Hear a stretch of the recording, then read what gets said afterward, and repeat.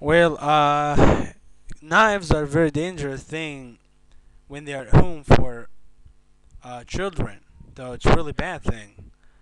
Um, well, yeah, I guess knife is very dangerous for anyone who people just think when they have knife in their hand, they become the stronger in the world, or the best, or the best strength in the world. They have the best strength in the world because they have a knife.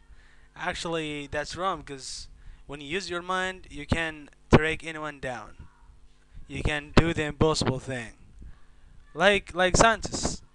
Like for example, you can learn how to attack back or how to defend yourself. So whatever he has, knife or anything or gun, it will be really fat a chance. Like it will be impossible to defeat him because he has a gun. So it's really you gotta be really professional. So how about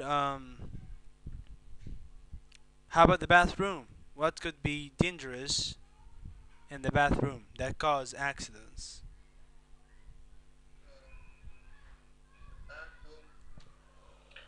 Maybe that most of sometimes I can hear my voice. Oh, yes, right. Okay. I think sometimes the floor became wet, so he can slip down. I don't know if it's right or not, but he can slip down on the floor. So I'm trying to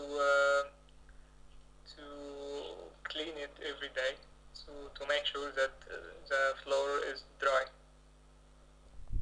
So you mean the water can cause accidents in the bathroom? Yeah, this actually it happened to me once when I was walking the floor. It's just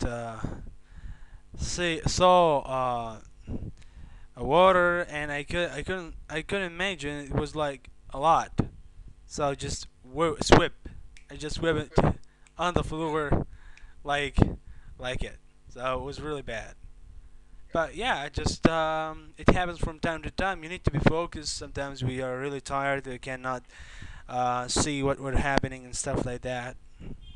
But maybe next time will be really good, so we can know it's really good or bad, or how to see the light from the dark. You gotta be really smart to do that.